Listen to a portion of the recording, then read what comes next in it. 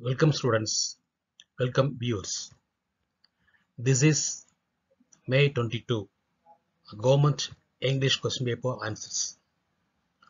Now we are going to see the answers of May 22 Government question paper only for vocabulary in this video. In the video May 22 English question paper answers பார்க்க போறோம். 1 to 14 vocabulary மட்டும் பார்க்க போறோம். Okay students, வீடியோக்குள்ள போவோமா?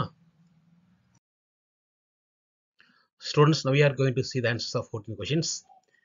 Each question carries 1 mark, so total 14 mark. Part 1, note, answer all the questions. எல்லா question எழுதணும். Choose the most appropriate answer. சரியான answer choose பண்ணணும் from the given 4 alternatives. எல்லா alternatives கொடுத்துருக்காங்களே, alternatives வந்து choose பண்ணணும். Choose the best answer மாதிரி தான். And write the option code and the corresponding answer. எல்லாம் கவனிக்கணும். அதில் என்ன important அப்படின்னா, நம்ம வந்து ஆப்ஷன் கோடும் எழுதணும், அதே சமயத்தில் கரஸ்பாண்டிங் ஆன்சரும் எழுதணும். நீங்கள் எழுதும்போது எப்படி எழுதிக்கணும் அப்படின்னா, இப்போ உதாரணம் வந்து ஆன்சர் என்னவோ அந்த ஏ அல்லது பி அல்லது சின்னு எழுதி அந்த ஆன்சர் எழுதணும். அது இம்பார்ட்டன்ட். ஓகேவா? சரி, பார்ப்போம். ஆன்சர் பார்ப்போம். நம்ம வந்து பார்த்தோம்னா, choose the appropriate synonym for the இட்டலைஸ்டு words அப்படின்னா, the great expense of C stretch down பெனீத். இப்போ பெனீத் அப்படின்றது நம்ம என்ன செய்கிறோம் அப்படின்னா, பெனீத் அப்படின்றதுக்கு நம்ம மீனிங் தெரியணும். அப்போ முதல்ல ஆப்ஷனுக்கு மீனிங் பார்ப்போம். ஏ inferior, B above, C below, D higher. அப்போ இன்ஃபீரியர் தாழ்வான, above மேலே, பிலோ கீழே, ஹையர் ஒன் மேலான. ஓகேவா? அப்போ பெனித் என்ன? கீழே. கீழேன்றது என்ன ஆப்ஷனுக்கு வந்து ஈக்குவலாக இருக்குது அப்படின்னா பிலோ. ஸோ ஆன்சர் வந்து C below. C below. Okay, next பாருங்க. 2, it is a 55 foot sailing vessel built indigenously in India. So indigenously அப்படின்றதுக்கு என்ன ஆன்சர் மீனிங் பார்க்குறத விட முதல்ல ஆப்ஷன் பார்ப்போம். டொமஸ்டிக்கலி அப்படின்னா உள்நாட்டில், ஸ்பியூரியஸ்லி அப்படின்றது வந்து போலித்தனமாக, குளோபலி அப்படின்னா உலகளவில், அன்சேஃப்லி அப்படின்னா பாதுகாப்பற்ற. சரி, அப்போ இண்டிஜினஸ்லி என்ன ஆன்சர் வருது பாருங்க, உள்நாட்டில். அப்போ உள்நாட்டில் அப்படின்றது வந்து எதுக்கு, எந்த ஆப்ஷன் அப்படின்னா option A domestically the answer. Okay, third பாருங்க. we had reached a point where the road bifurcated. இப்போ bifurcated இருக்கு. bifurcated அப்படின்றதுக்கு வந்து என்ன ஆன்சர் பார்ப்போம்.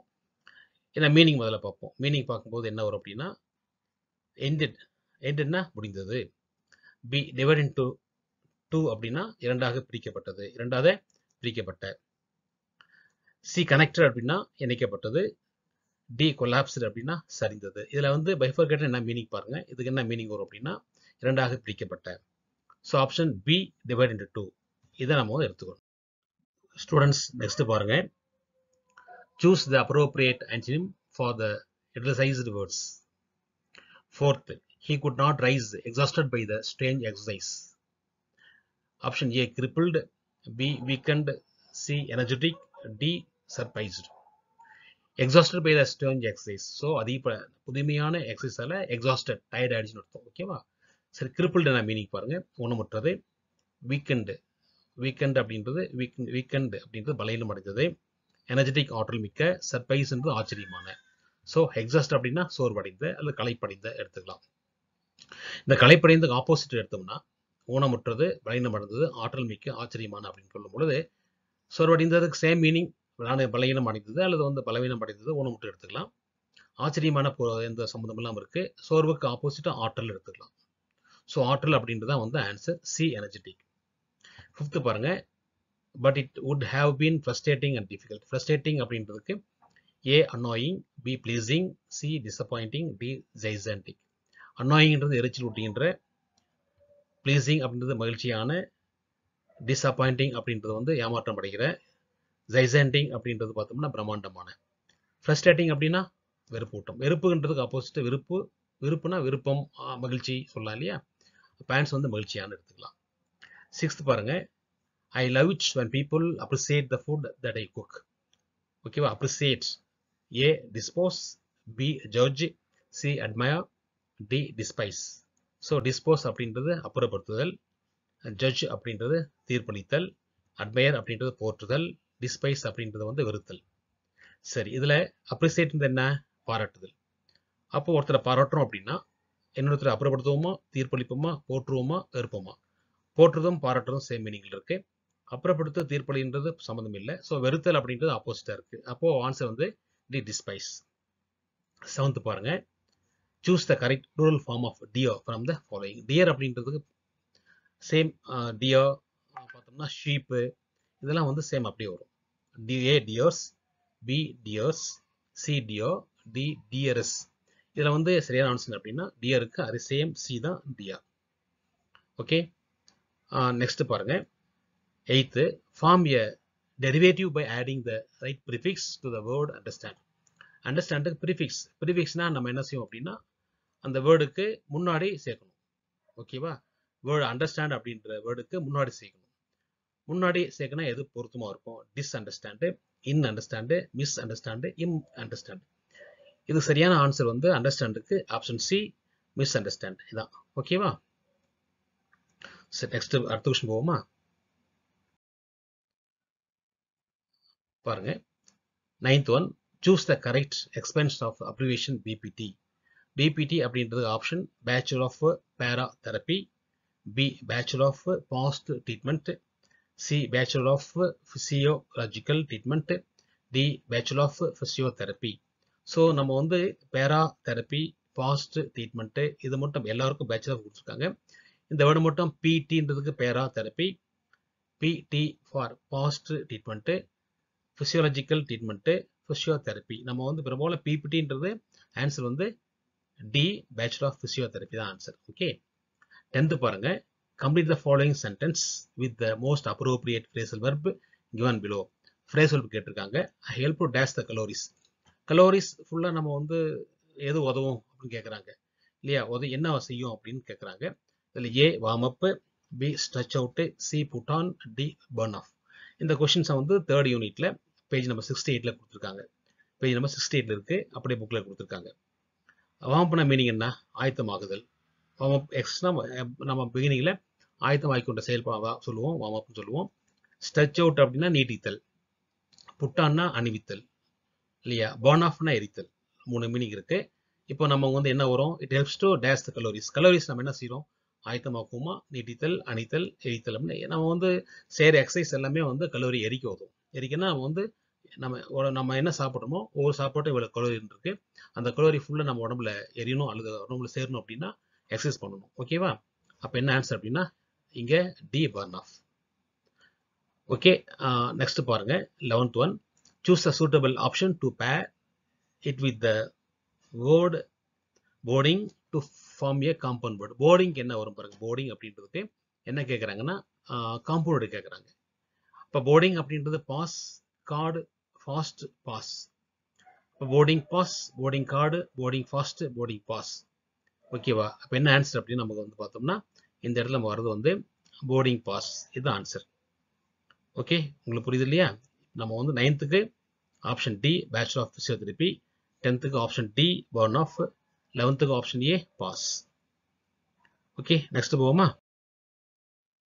12th பாருங்க. fill in the blank with the most appropriate preposition given below. preposition அப்படின்றது தெரியும் உங்களுக்கு இல்லையா? The fox jumped dash the well, jumped on the well, jumped into the well, jumped in the well, jumped to the well. எல்லாமே வந்து பார்த்தீங்கன்னா answer ஃபுல்லாகவே பொருத்தமாக தான் இருக்கு இல்ல? கிணத்துக்குள்ள, கிணத்துல மேலே, கிணத்து உள்ளே, கிணத்துல உள்ளே, கிணத்துக்குன்னு அர்த்தம். ஆனால் வந்து என்ன ஒரு முக்கியமான நம்ம கவனிக்க வேண்டியது அப்படின்னா இந்த ஜம்ப்னு இருக்கு இல்லையா? இந்த ஜம்ப்டு அப்படின்றது அந்த ஃபாக்ஸ் வந்து குதிக்கிறது மூமெண்ட்டை குறிக்கும். எப்படி மூமெண்ட்டு? என்டர்டு வந்து the line entered into the cave, அந்த மாதிரி ஒரு மோஷன் சொல்லுவாங்க அதை. ஸோ இந்த மாதிரி மூமெண்ட்டையோ மோஷனையோ குறிக்கும் போது நம்ம வந்து இன்டு தான் போடணும் ஆன்சர். என்ன ஆன்சரு? இன்டு. இன்னு போடலாம். இன்னுன்றது வந்து அங்கேயே இருக்கு அப்படின்னா ஓகேவா? இன் அப்படின்றது அங்கேயே இருந்தது அப்படின்னா இன் போடலாம். த சேர் is in the class. So அந்த சேர் அங்கே இருக்கு. அதே வந்து the teacher enter into the class, enter the class. Okay, என்டருக்கு நம்ம வந்து எடுத்துக்க முடியாது, நம்ம வேற ஏதாவது பார்த்தோம்னா எடுத்துக்கலாம். மூவ்ஸ் இன்டு அந்த மாதிரி எடுத்துக்கலாம். ஓகேவா? ஸோ இந்த ஃபாக்ஸ் மூவ்மெண்ட்டாக இருக்கிறதுனால இன்டு போடுறோம். 13 பாருங்க. Complete the following sentence using the most appropriate tense form of the verb given below. இங்கே என்ன கொடுத்துருக்காங்க? If I var A மில்லினா I dash த நீடி. இங்கே இஃப் மாடல் கொடுத்துருக்காங்க. இஃப் கொடுத்துருக்காங்க பாரு. இஃப் டைப்னு சொல்லுவோம். நாம இஃப்ல 3 டைப்ஸ் இருக்கு. இது என்ன அப்படின்னா இது வந்து இஃப் அப்படின்றது பார்த்தோம்னா 3 டைப்ஸ் இருக்கு. இஃபோட சேர்ந்த இது கிளாஸ், இது மெயின் கிளாஸ். இது இஃப் கிளாஸ், மெயின் கிளாஸ். அப்போ இஃபோட சேர்ந்த கிளாஸ்ல ப்ரெசன்ட் ஃபார்ம் வந்ததுன்னா மெயின் கிளாஸ்ல என்ன வரும் அப்படின்னா ஃபியூச்சர் ஃபார்ம் வரும். இஃபோட சேர்ந்த கிளாஸ்ல பாஸ்ட் ஃபார்ம் வந்தது அப்படின்னா இங்கே பாஸ்ட் தான் கொடுத்துருக்காங்க. அப்போ இங்க என்ன ஃபியூச்சர்ல வருதோ அதே பாஸ்ட்ல வரும். தேர்ட் என்னன்னா இஃபோட சேர்ந்த வந்து பார்த்தீங்கன்னா பாஸ்ட் பர்ஃபெக்ட் டென்ஸ் வரும் அப்படின்னா இங்கேயும் வந்து ஃபியூச்சர்ல பர்ஃபெக்ட் டென்ஸ் வரும். ஓகேவா? ஆனால் வில்லு வந்து விட்டாம வரும். என்ன பார்த்தோம்னா இஃப் ஐ வேர் ஏ மெலினா அப்படின்றது பாஸ்ட் டென்ஸ். இந்த பாஸ்ட் டென்ஸோட சேர்ந்தா வரும் நமக்கு. இப்போ பார்த்தோம்னா இப்போ இஃப் ஐ ஆம் ஏ மெலினேயா அப்படின்னு பார்த்தோம்னா நம்ம வந்து ப்ரெசென்ட் அப்படின்னா வில் ஹெல்ப் வரும். Present first model. Second model வந்து வுட் ஹெல்ப்னு வரும். தேர்ட் மாடல் வந்து வுட் ஹேவ் ஹெல்ப்னு வரும். ஓகேவா?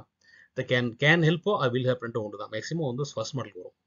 இது வந்து if I வேர்னு second model, second type நமக்கு.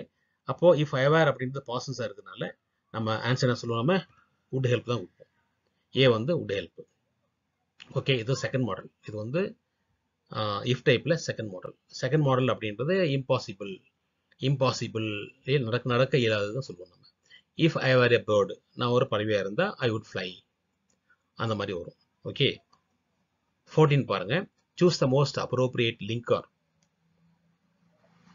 கனெக்டர் அல்லது conjunction from the given 4 alternatives. என்ன கொடுத்துங்க? Days he was honest, he was punished. சரி, நம்ம ஒரு கேள்வி கேட்கலாம். ஏன் அவரை பனிஷ் பண்ணாங்க அப்படின்னு. அவர் ஏன் பனிஷ் பண்ணாங்கன்னு கேள்வி கேட்டா இதுக்கு ஆன்சர் இருக்கான்னு பாருங்க. ஏன் பனிஷ் பண்ணாங்க? there is no reason. Reason கொடுக்கல இல்லையா? சரி, அவன் ஆனஸ்டா இருக்கனால என்ன, அவருக்கு என்ன வெகுமதி இல்லையா? பனிஷ் பண்ணாங்க. அப்போ என்ன அப்படின்னா இது வந்து ஒரு கான்ட்ரவர்சி, கான்ட்ராஸ்ட்னு சொல்லுவாங்க. கான்ட்ராஸ்ட், ஒரு காரணம் இல்லாத ஒரு வாக்கியம். இது நம்ம வந்து ஏன் பனிஷ் பண்ணாங்கன்னா அது ரீசன் இல்லைங்க. சப்போஸ் வயல் போட்டாங்க அப்படின்னா வயல் போட்டோம்னா வயல் ஹி வாஸ் ஆனஸ்ட், அவர் ஆனஸ்டா இருக்கும்போது பனிஷ் பண்ணிட்டாங்க, அது வந்து பொருத்தம் இல்லாதது. ஆஸ் அப்படின்னா அதனால, ஆஸ் ஹி வாஸ் ஆனஸ்ட், அவர் நேர்மையா இருந்ததுனால அவர் தண்டிக்கப்பட்டார், அதுவும் சரியா வரல. தோ அப்படின்னா தோ ஹி வாஸ் ஆனஸ்ட், அவர் நேர்மையா இருந்த போதிலும் ஹி வாஸ் பனிஷ்ட். பட் அப்படின்றது but he was honest. பட்ன்றது conjunction இல்லையா? இது வந்து பட் அப்படின்றது இந்த கன்ஜெக்ஷன் இங்கே வராதுங்க. ஸோ நம்ம என்ன செய்யணும் அப்படின்னா இங்கே அவர் நேர்மையாக இருந்த போதிலும் அவர் தண்டிக்கப்பட்டார்.